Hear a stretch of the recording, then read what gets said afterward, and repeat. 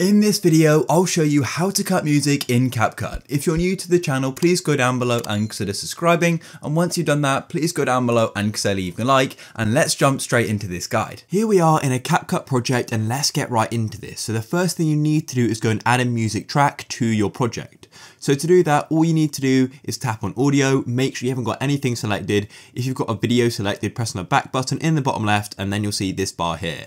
Then what you want to do is tap on audio and then you can go and tap on sounds just like so. And at the bottom, you can go and view your TikTok original sounds, but I'm just going to go and add a random vlog music just like so called Peace. Now, as you can see, when I scroll on my project's only about 11 seconds long. The song goes way too far. And if I go and render it now, there'll just be this black space at the end, which of course we don't want.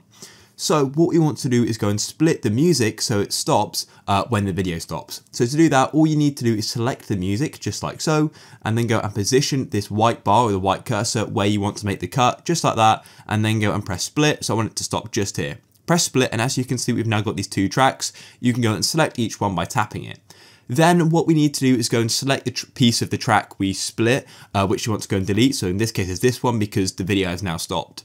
So make sure it's selected, and then all you need to do is scroll along like this and then just go and press delete. And then as you can see, the music and the video stops, and that's perfect. Another way you can go and adjust the music or the song track is to literally just tap on the music like so it's selected and it's got this white bar. And then at the end of the song, at the start of the song, you're going to see it's got these sort of white bars with the grey line in. All you need to do is make sure you hold on that, and then you can go and drag it just like so. So you can have it end or start at different times.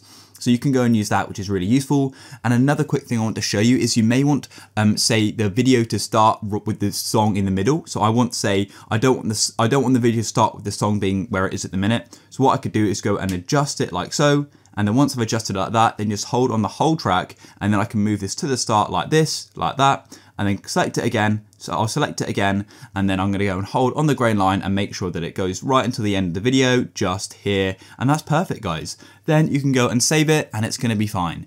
If you found this useful, please go down below and consider leaving a like. Peace.